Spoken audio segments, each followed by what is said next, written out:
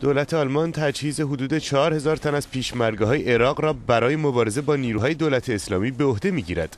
این نخستین بار از پایان جنگ جهانی دوم تاکنون است که دولت آلمان به منطقه بحران زده سلاح و تجهیزات نظامی ارسال می‌کند. صدرعظم آلمان این تصمیم را با توجه به رفتار خشونت‌آمیز شبه نظامیان دولت اسلامی استثنایی نامید.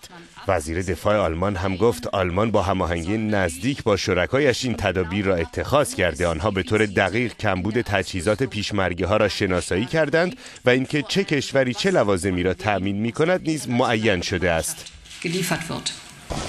16,000 قبضه مسلسل، 230 بازوکا و سلاح ضد تانک و 5 زره‌پوش از جمله سلاح‌ها و تجهیزاتی هستند که دولت آلمان به پیشمرگ‌های کرد تحویل خواهد داد.